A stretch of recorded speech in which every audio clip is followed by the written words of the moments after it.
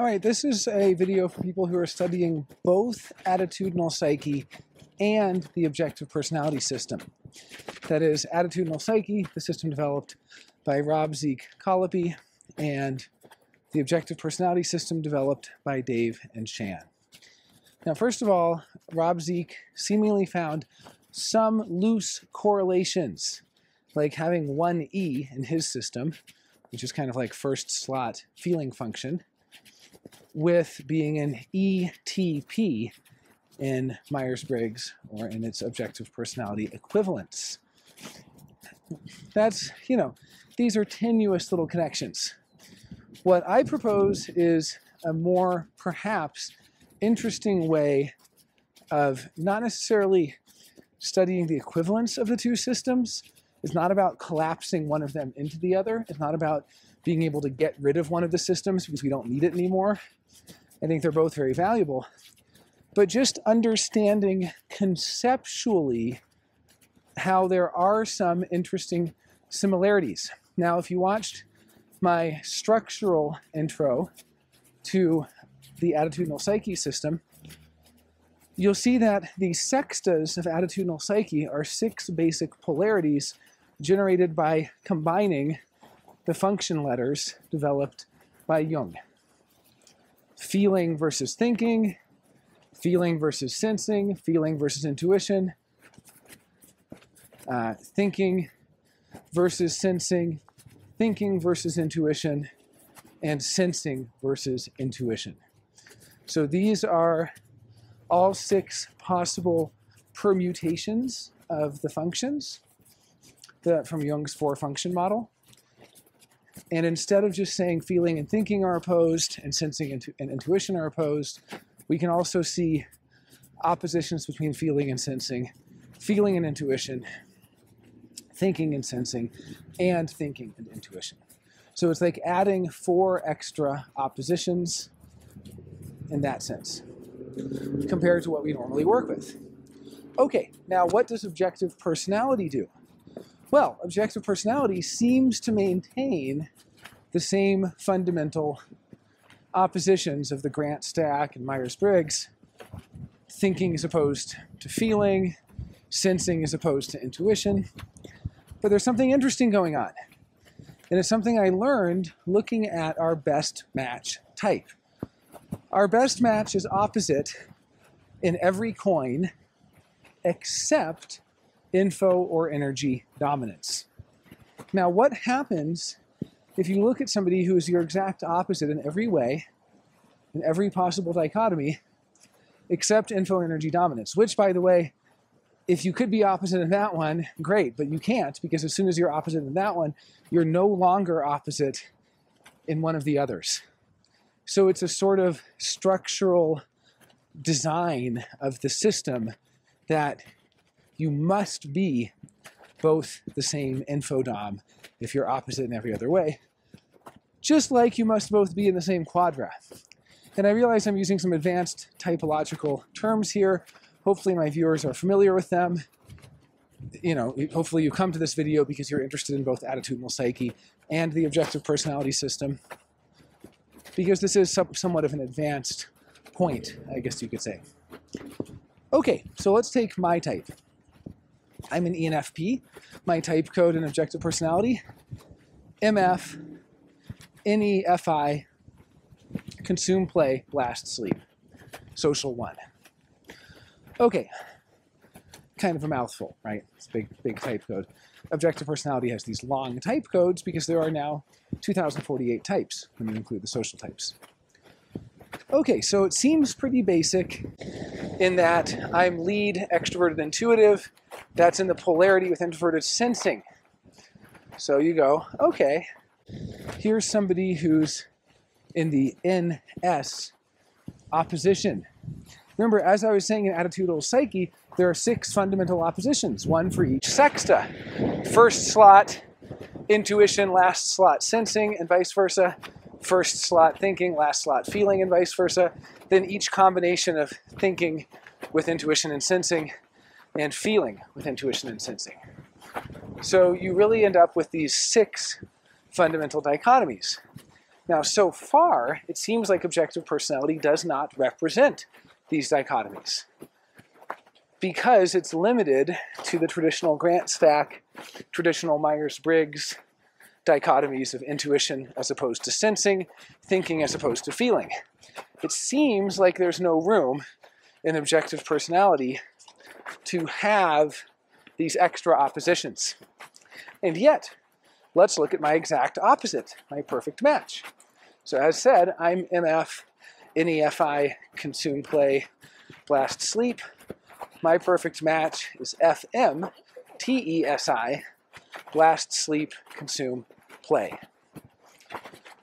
So, because that person, my best match, is opposite in every coin, they're actually a decider, not an observer. They're a single decider, not a single observer, right? Because they're opposite on the observer-decider coin. They do, like me, have an extroverted lead function, but unlike me, they're an introvert, because the introvert-extrovert coin is switched. And they do, like me, have an introverted last function, but again, that doesn't make them an extrovert, because their last animal is extroverted, it makes them an introvert. I realize this is a little bit complex if you're not familiar with the nuances of sort of advanced objective personality analysis. But if you bear with me, you'll see something really interesting here. So my opposite is somebody who is really fully embodying my shadow, or even my anima, my polarity. They're fully embodying my polarity, and as such, that polarity is actually part of me. It's actually part of me that they are, the part of me that I don't prioritize, the part of me that is left sort of dormant deep within me. And as I develop and as I grow into that polarity to begin to embody characteristics of that type, right? So the more I grow, the more I look like an FM, TESI, blast, sleep, consume, play person, because I'm growing into my opposite. I'm learning to use my demons. I'm maturing towards my polarity. So together, we take my type and that type, and we actually see something very interesting. We see that, essentially, if I could put it this way, that there's a growth from intuition to thinking, and there's a growth in the demon level from sensing to feeling. So I have this very interesting demon growth towards feeling from sensing. Towards feeling from sensing. Now, if we look at my attitudinal psyche type, I have first slot feeling, last slot sensing. It's called first slot emotion, 1E, and last slot physics, or foundation, 4F, kind of interchangeably called physics or foundation, symbolized by F. And so because I'm a 1E4F, I'm an EVLF type. Because I'm EVLF, because I'm 1E4F, I live in this world of the dichotomy of sensing and feeling. So how interesting is that? That objective personality is basically saying, I'm growing from fourth slot sensing to fourth slot feeling. I mean, that's not literally what objective personality is saying, but we can extrapolate that structurally from the fact that we grow to our opposites, and that the opposite is sort of asymmetrical compared to Myers-Briggs. In Myers-Briggs, an ENFP grows towards their dual, like in Socionics, where the term dual is from. So an ENFP grows towards ISTJ, right? That's the classic Myers-Briggs sort of idea. And that kind of comes from Socionics, perhaps even, arguably, ostensibly. So classical Myers-Briggs, classical Socionics, sort of classic ideas here are on this basic polarity where the intuition always grows towards the sensing, very symmetrically, right? Well, in this system, we see that actually my inferior sensing is growing towards my perfect match's inferior feeling. That is to say, my fourth slot sensing grows towards my perfect match's fourth slot feeling. So it's interesting just to me, now I haven't tested this at scale, but it's interesting to me that I live in the sexta in attitudinal psyche of the polarity between sensing and feeling. And that polarity, which does not exist in conventional Myers-Briggs, is sort of represented in objective personality by growth towards your opposite. Because the opposite is not symmetrical. You know, I'm an ENFP, my opposite's an ESTJ. I have inferior sensing, my opposite has inferior feeling.